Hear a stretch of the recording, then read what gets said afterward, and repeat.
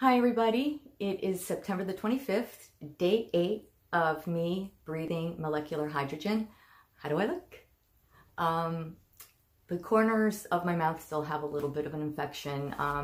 Each side you can see is just a little redness, but that's really sore. It's not anything that's an active infection, and the abscess in my mouth has gotten smaller. It's still there.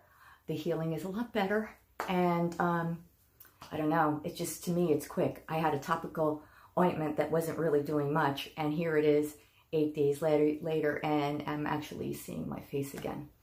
As far as the breast, the tumor's smaller. I mean, it's still there, but as I referenced in the last video, I really truly believe this is all connected. I can go into my theory on another video if you're interested, but the fact of the matter is, the molecular hydrogen is working. It's the easiest thing to use as well. I had that installed the other day, but this is as simple as it gets, and you just plug it in the machine and you just start breathing the hydrogen. I'll be back. God bless.